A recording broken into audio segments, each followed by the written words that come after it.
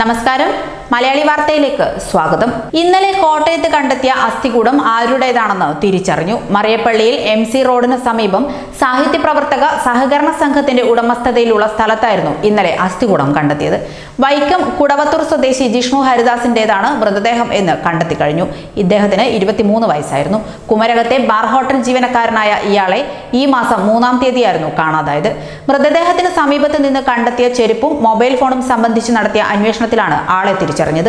അത് കേന്ദ്രീകരിച്ച് നടത്തിയ അന്വേഷണത്തിലാണ് നാട്ടകത്ത് നിന്നും കണ്ടെത്തിയ മൃതദേഹ അവശിഷ്ടങ്ങൾ കുടുവച്ചൂർ വെളുത്തേടത്ത് ചിറയിൽ ഹരിദാസിന്റെ മകൻ ജിഷ്ണുവിന്റേതാണ് എന്ന് തിരിച്ചറിഞ്ഞത്. വസ്ത്രങ്ങളും ചെരുപ്പും ബന്ധുക്കൾ തിരിച്ചറിയുകയും ചെയ്തു. ഇന്നലെ രാവിലെ 9 മണിയോടെയായിരുന്നു അസ്ഥികൂടം കണ്ടെത്തിയത്. സാഹിത്യപ്രവർത്തക സഹകരണ സംഘത്തിന്റെ ഇന്ത്യ പ്രസ് പ്രവർത്തിച്ചിരുന്ന സ്ഥലത്ത് കാടുമൂടി കിടന്ന ഭാഗത്തായിരുന്നു മൃതദേഹം കണ്ടെത്തിയത്.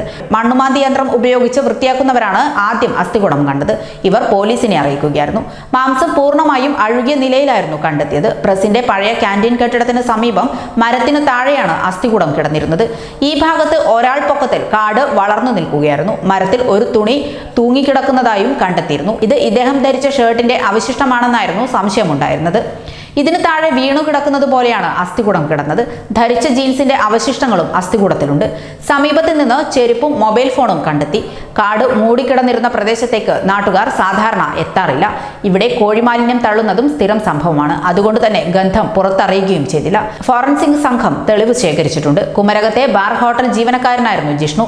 ഈ മാസം 3-ാം തീയതിയായിരുന്നു ഇദ്ദേഹത്തെ കാണാതായത്. ഇതേ തുടർന്ന് ഇപ്പോൾ അസ്ഥികൂടം കണ്ടെത്തിയത് വളരെയധികം ഞെട്ടലുളവാക്കിയിരുന്നു. ഇന്നലെ രാവിലെ അസ്ഥികൂടം കണ്ടെത്തിയതോടെ ദുരൂഹതയും വർദ്ധിച്ചു. കുമരകത്തെ ബാർ ജീവനക്കാരനായ ജിഷ്ണു ജോലിക്കെന്ന പേരിൽ വീട്ടിൽ നിന്ന് പോകുകയായിരുന്നു. ദിവസങ്ങൾ കഴിഞ്ഞിട്ടും കാണാതെ വന്നതോടെയാണ് ബന്ധുക്കൾ വൈക്കം പോലീസിൽ പരാതി നൽകിയത്. പരാതി നൽകി പോലീസ് പരിശോധന നടത്തിയിട്ടും ജിഷ്ണുവിനെ കണ്ടെത്താൻ സാധിച്ചിരുന്നില്ല. തുടർന്ന് പോലീസ് തിരച്ചിൽ അവസാനിപ്പിക്കുകയായിരുന്നു. വെള്ളിയാഴ്ച രാവിലെ മറിയപ്പള്ളി ഇന്ത്യ പ്രസിന് സമീപത്ത് അസ്ഥികൂടം കണ്ടെത്തുകയായിരുന്നു. ഈ അസ്ഥികൂടത്തിന് സമീപത്ത് നിന്നും 2 മൊബൈൽ ഫോണുകളും കണ്ടെത്തി. ഈ മൊബൈൽ ഫോൺ കേന്ദ്രീകരിച്ച് നടത്തിയ അന്വേഷണത്തിലാണ് അസ്ഥികൂടം ജിഷ്ണുവിന്റേത് തന്നെയാണ് എന്ന് കണ്ടെത്താൻ സാധിച്ചത്. ജിഷ്ണുവിന്റെ മൊബൈൽ ഫോൺ തന്നെയാണ് സംഭവ സ്ഥലത്ത് നിന്ന് കണ്ടെത്തിയത് എന്ന് പോലീസ് ഉറപ്പിച്ചിട്ടുണ്ട്.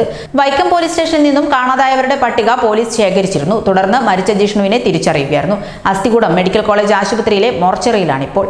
ന്യൂസ് ഡെസ്ക് മലയാളി വാർത്ത.